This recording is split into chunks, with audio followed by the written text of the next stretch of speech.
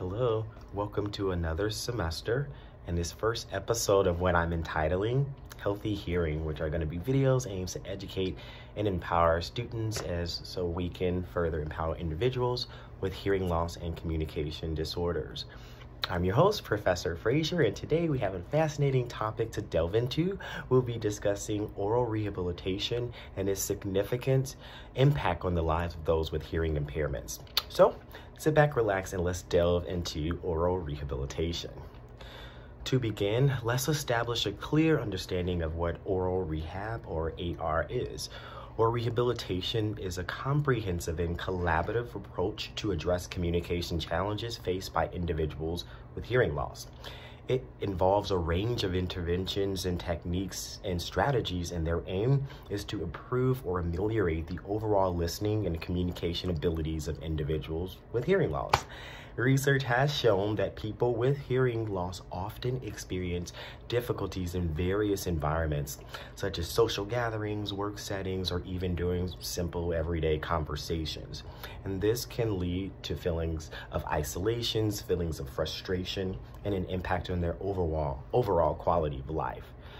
So now that we understand the importance of oral rehabilitation, let's explore the primary goals of AR. The overarching objective of oral rehabilitation is to enhance an individual's ability to effectively communicate while utilizing their residual hearing and any assistive devices that they may have or they may need. And this includes hearing aids, cochlear implants, or assisted listening devices. And the additional goals of oral rehab are fivefold: to improve speech recognition and comprehension, to help develop auditory skills, to help minimize communication breakdowns and errors, to enhance listening strategies and coping mechanisms, and finally to promoting psychological and emotional well-being. Oral rehab encompasses several components, and each play a vital role in the rehabilitation process. So let's delve into some of the key components. First, the audiological evaluation. Every oral rehab journey begins with an assessment of a person's hearing abilities. This evaluation helps determine the level of hearing loss and identifies any specific areas of concern that we may need to pay closer attention to. Secondly, the hearing technology. After the evaluation, the appropriate hearing devices such as hearing aids, cochlear implants may be recommended.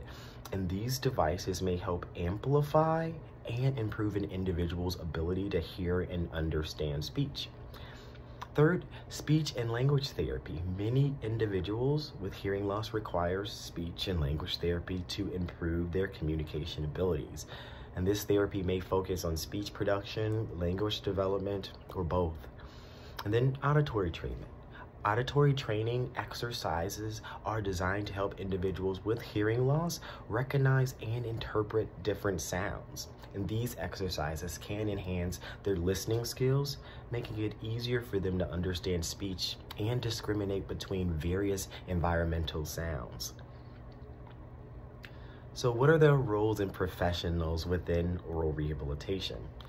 AR is a collaborative approach, as previously stated, and this effort involves various professionals. Audiologists and hearing instrument specialists.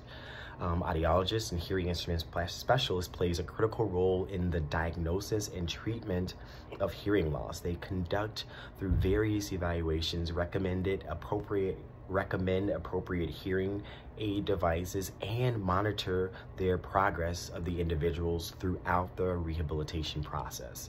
Speech-language pathologists, like many of you, speech-language pathologists work closely with individuals to address speech, language, and swallowing difficulties that may be caused by the hearing loss. They provide therapy sessions to improve overall communication skills, as also previously stated. And then psychologists and counselors. The emotional impact of hearing loss can be significant, and psychologists and/or counselors assist individuals in coping with their emotional challenges that are often related to hearing loss, which enables them to live more fulfilled lives. So now that we've covered the essential aspects of oral rehabilitation, let's discuss the importance one more time. Oral rehabilitation helps individuals with their hearing loss regain confidence, reconnect to their loved ones, and help them engage more actively in various aspects of their lives. Studies have shown that individuals who receive oral rehabilitation experience improved speech recognition, overall communication abilities, and improved quality of life and cognition. They also report higher satisfaction levels and greater participation, making oral rehabilitation an essential component in their overall hearing aid journey.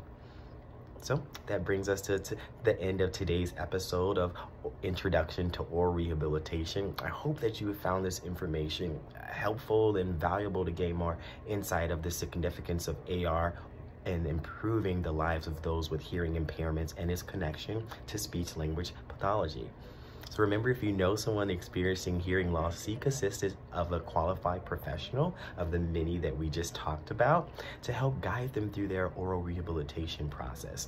So stay tuned throughout the rest of the semester and we'll delve more deeply into the various aspects of oral rehabilitation. Have a great semester. Goodbye.